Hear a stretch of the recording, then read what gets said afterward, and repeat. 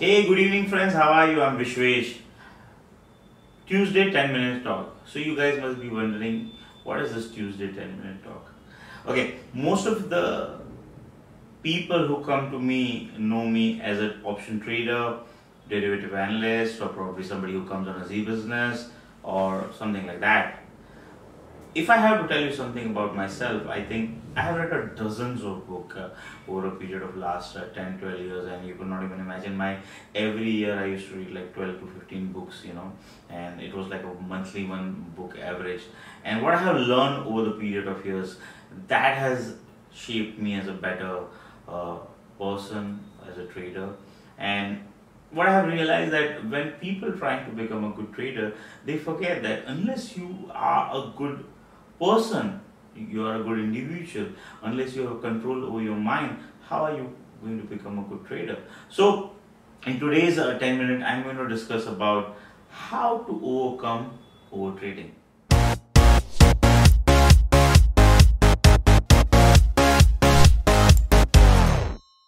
So in my opinion, there are 4 strategies which can help you become a better disciplined trader and help you overcoming that overtrading issue.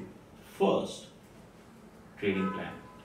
Importance of trading plan is, I think everybody has seen, most of the big traders, if you see globally, has a very distinct trading plan. So actually, what is a trading plan? Trading plan has 4 things very clearly laid out. Your entry conditions, your exit condition. When you enter, how much you're going to enter in terms of the quantity. When you exit, how are you going to exit, your profit booking rules. And all of this is written in ironclad, and you're going to follow that. So there are entry conditions which can probably simplify. Let's say I am going to buy Nifty call option whenever Nifty will break a 3-bar high with MACD in buy and with open interest addition on the put side, right? This is my buy condition. How much am I going to buy? That is again a big topic of a position sizing. So in a thumb rule, you can say that I am not going to risk a 2% of my capital on a single trade. Okay, so my capital is 10 lakh rupees, 2% of that is 20,000 rupees. Now 20,000 is my risk. If my stop loss is, let's say, like 15 points, lot size is 75, so 15 multiplied by 75 is a 1 lot risk, and that you divide by 20,000 divided by that would give you a number of lot you should buy. So that will tell you that what sort of a quantity you should buy.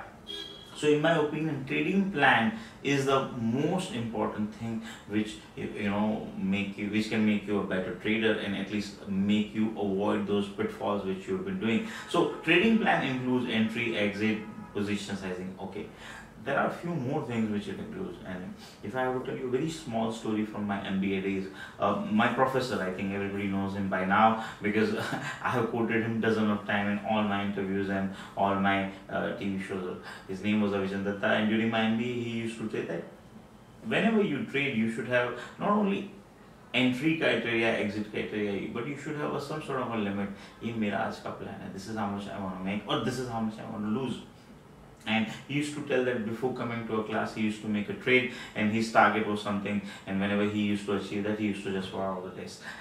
More than often, I have seen people achieving more than they want to achieve or achieving more than their weekly, monthly target, but still they don't stop trading. And what happens is that they end up giving their profit.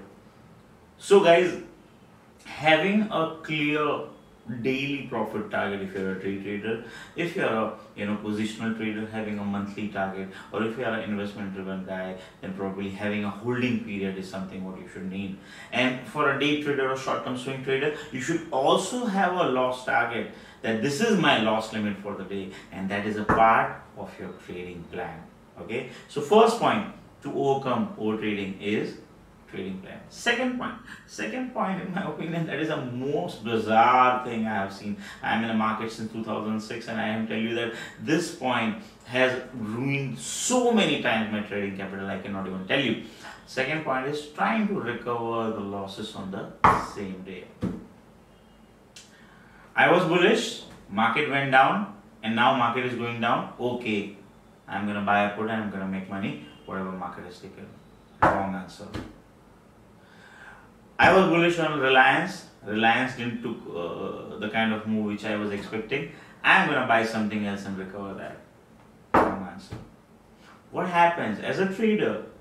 You would understand that whatever you had calculated or whatever you had thought, it didn't play out. Now your job is to accept.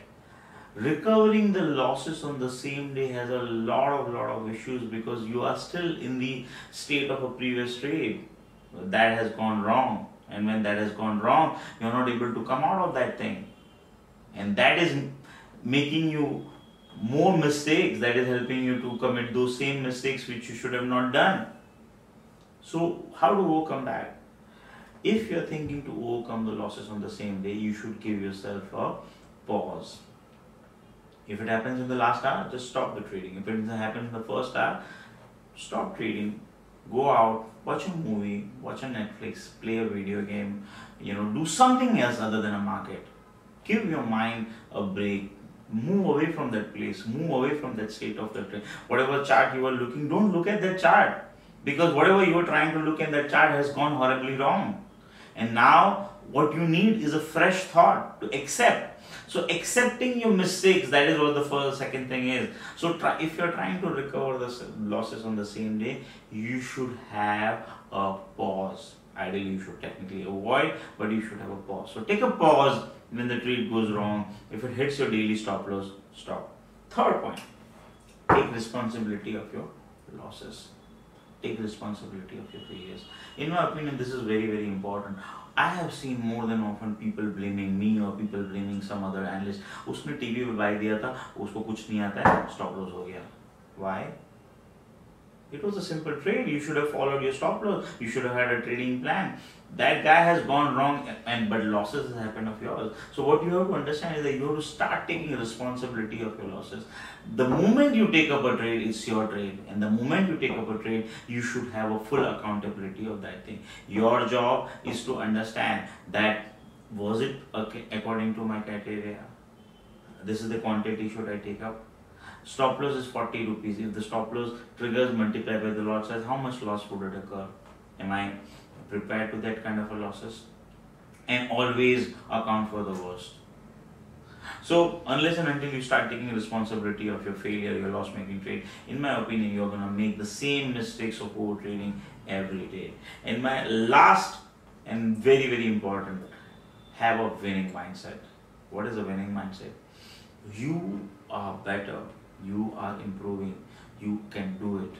And if previous losses are haunting you, you will never be able to come out. Winning mindset is about preparing yourself for the worst, but at the same time expecting the positive outcome, not just by praying to a god, but by way of preparation in terms of the analysis, position sizing, trading plan. Winning mindset is about hanging out with the people who are like-minded traders, who are prepared, who are disciplined. That is a very most important thing. And I'm not even mentioning a discipline here. Discipline is a part of a trading plan. If you're following your trading plan, you're automatically disciplined. But winning mindset is something which you require in order to become a very good trader.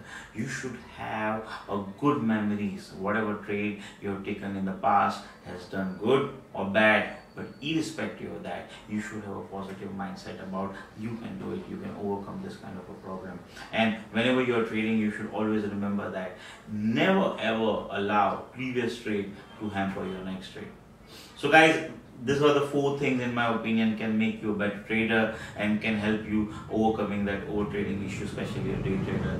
So this was my Tuesday's 10-minute talk. I hope you like it. If you haven't so far subscribed to our channel, please subscribe, press the bell icon, and let me know in the comment section what you would like to hear next Tuesday. I will try to come up with one thing. And one more thing, this Tuesday 10-minute can be Tuesday 20-minute depending on the token and depending on the criteria. This was my first talk and I have decided to my best. I hope you like it. Thank you so much. Bye-bye.